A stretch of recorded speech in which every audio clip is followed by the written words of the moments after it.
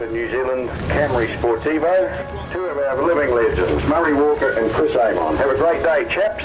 It's been an absolutely fantastic experience for me. I'd never been to New Zealand before for any length of time. All the stages have been wonderful. I mean, Chris Amon was doing the driving and did it supremely well. And I was actually able to find the time to watch a master craftsman at work. I can't compliment the people at Mike, John and his crew, all the officials and things, the work that must go into organising this event and the wonderful cooperation from all the public. I think the whole event is, stupendous is probably a good word. Here's a round of applause, Chris Amon and Murray Walker.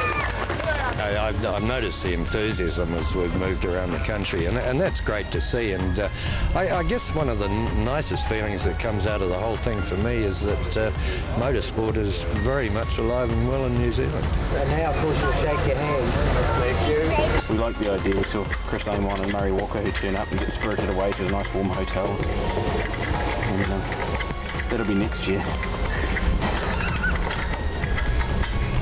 I think part of it is getting in and getting dirty. Well, I'm not getting my hands dirty, Chris. Try our success. Cheers. Cheers.